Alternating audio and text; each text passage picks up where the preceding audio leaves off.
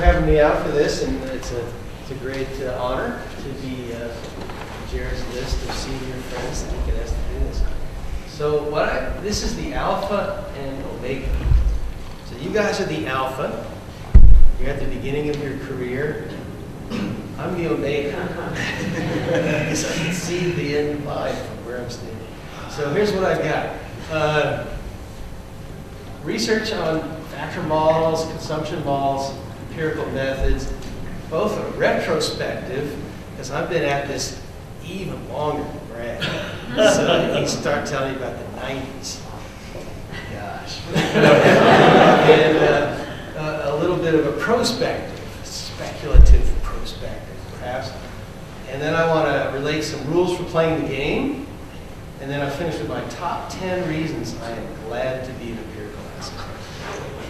So, things I've learned. First, consumption models. So I have a few papers on consumption models, starting, and that dates my thesis, which was scooped by a contemporaneous paper. And they got the JPE, and I got the JFQA in the same year.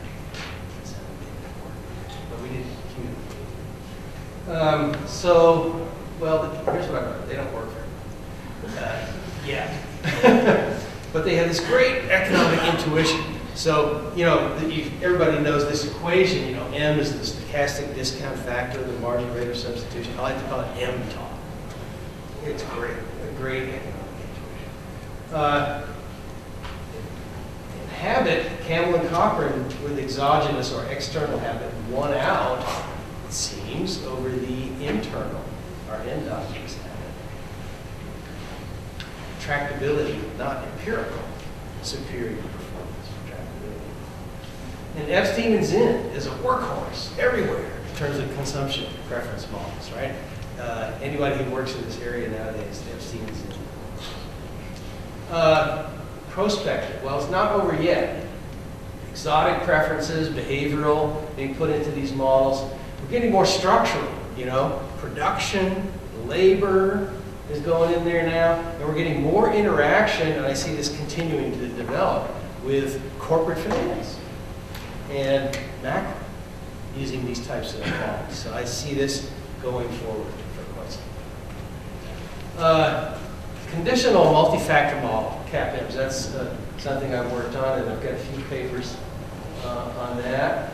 And what have I learned? Well, they don't work very well. But they're algebraically beautiful, these beta models. And Jared, as a Shanken student, you saw that. You saw in that class his enthusiasm for the beauty and those linear factor models. And practitioners really want them. These active portfolio managers just live and breathe these models. Prospective. Well, how many of our stylized facts about these models are just data mining? A lot, that's work that's going on. You're probably aware of some of the papers. That's still a big issue. When are we going to move beyond the fun and French factors? When are we going to do that? International conditional multi-factor models. All my work on this is with Cam Harder. What have I learned? Well, they don't work very well either. Okay, performance evaluation and funds. So I have a few papers on this stuff. And so what have I learned? Conditioning seems to work. If you bring in measures of the lagged, so publicly available information, and you really ask the question, can managers outperform? Are they smarter than what you would know if you just use this public information, interest rates, dividend yields, things that are well known? It seems to make a big difference. And portfolio managers hate that. Because, the idea is you have to be smarter than what you would be if you were, say, an MBA with a spreadsheet looking at interest rates and dividend yields and the information in those in order to get credit when you condition the measures. And the managers hate that. So they want to get credit for using it. Traditional alphas, the linear regression alphas that we all know and use, including me, are not to be trusted. I have some papers on this I spent some time surveying the literature. The simple question of if a manager knows stuff, will they generate a positive alpha? Theoretically, there's a huge literature going way, way back into the 60s that struggled with this, never could come up with a good yes. And the other simple question, if you saw one of these traditional alphas and it was positive, would it mean you'd want to buy that fund? Again, tons of papers struggle with it. Answers all over the place. Yes, no, not necessary. So the better, I've argued, is MTOC. Define the alpha as the deviation from the MTOC equation, and that seems to work better. That's in the Journal Finance paper. Prospective. This is a literature, I think, with a lot of room to run. Really, it was Russ Wormers, I think, who gave us access to the holdings data. And now combining the holdings data with fund returns and returns on the underlying stocks, that there's so much more to do that can be done. People, I see papers all over the place where some new clever things done. There's room to run. And holdings-based measures, I think, need more work. Of course, I'm working on that because it needs work. Empirical methods, I've got a few papers on that. What have I learned? The generalized method alone is a workhorse. A workhorse. Everything is a special case of it. That's how I teach my class. Combined with MTOC, it's a match made in heaven for asset pricing. It's almost like, I think Brad reminded me of this event study thing. And in Chicago for a while, they had these programs that would do event studies for you. Evo Wells, I've written some of these. And this, you know, almost automating the whole thing. And so this almost does this for asset pricing. MTOC and GMM, you can do anything. Conditioning information is now part of the fabric of the literature. Okay, sorting stocks from high to low, you know, is done everywhere. And it's hard to distinguish from data. It's hard to distinguish. And even a simple regression can steer you wrong. And particularly if it's a predictive regression, I'm actually working on that again now. Prospective. Multiple comparisons is hot, and I think it's going to stay that way. Yeah, I mentioned it in the context of this, so many factors out there, factor models, but there's so many other contexts. Brad had some good stuff to say about this, and I like his discipline, the way he's thinking about checking the result to avoid the data mining bias. You know, one of the things, so as a mentor of doctoral students, you know, every student is different. They have different personalities and they need different advice, right? But I've occasionally had these students who were so prolific, running so many tests. It was almost like they were thinking, I want to find a result that my professor's going to like, or something like that. You know? And sometimes with students like that, I made a rule that said, okay, every regression that you run has to be in your dissertation. Either an appendix or a footnote. And that was another discipline in some cases. All right, we have to really think before we regress, you know, to avoid these problems.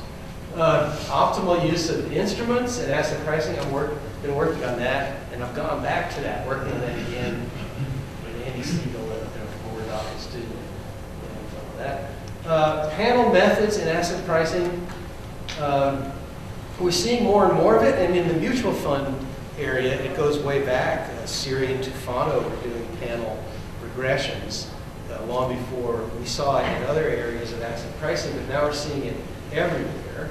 So you have to know asset pricing, you have to know panel methods, and of course everyone, you know, especially we have Jerry Hoberg at USC, and Gordon Phillips was there for a few years, and so everybody wants to scrape text, right? And here I think this is the next thing. Causal methods in asset pricing. I think I'm going to take a class in this next spring because corporate guys are way ahead of us. They started with panel before asset pricing did. causal methods, they're all over it. Not so much, yes, in asset pricing, but it is coming. It is coming. And I predict if we, at this session 10 years from now, in asset pricing, it'll be necessary to do causality. They'll have the causality asset pricing police. Okay, rules for how to play the game, right? So I've had a great ride, I've been so lucky in my career. I've been in all these great places. I've visited with the V, a whole bunch of great places. And so I've learned a few things about how to play the game. And one of them, and this goes back to what Brad was saying. This is how I say it is, and I think it was really being in Chicago that really put this in my soul. I think there's a sense of the data have some truth in them that they're trying to tell you. And your job as an empiricist is to find out what that is. Be valuable to your colleagues, right? I remember when I first went to Chicago, assistant professor, there was this meeting with the dean, with all the new faculty. And he said, look, the way you make yourself valuable here is you make yourself valuable in the research community. Any questions? So your colleagues are not just at your school. They're the community. They're the research community. Be valuable to your colleagues and will pay any dividends to you. Work hard, Rena was saying how hard it was. Okay, it's hard. You all know that. You wouldn't be here. You wouldn't have gotten to this stage if you didn't know how hard this work was. You got lots of balls to juggle, but you got to have fun too. And so one of the things that I often say is, you're going to make it in this business when you become such a nerd that you actually think you're having fun. Okay, and then finally, my last thing is follow the golden rule. Simple, corny, but true. Treat your colleagues, treat the way you want to be treated. Okay. Now, finally, there was this old guy on late night television who used to do, maybe you don't remember, what was his name? Who used to do this top 10 as part of his, David Letterman, that's right. And so I've got my top 10. Number 10 reason I'm happy to be an empirical asset pricer is all my data are machine readable. And thanks to Ken and Jean.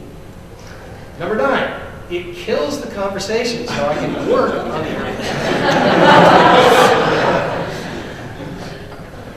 Number 8, my parents think I'm not working when I'm not teaching. Number 7, I meet practitioners who actually read my papers. Now that's for asset prices. In corporate finance, that doesn't happen. Number 6, my neighbors share their investment wisdom at parties. Number 5, my doctoral students are teaching me management. Number 4, my dean wonders why I get paid so much to study models that don't work. Number 3, we make more money than corporate finance. Number 2, I get to use the GMM. And number 1 reason I'm glad to be an empirical asset pricer is MTalk is better than a secret handshake.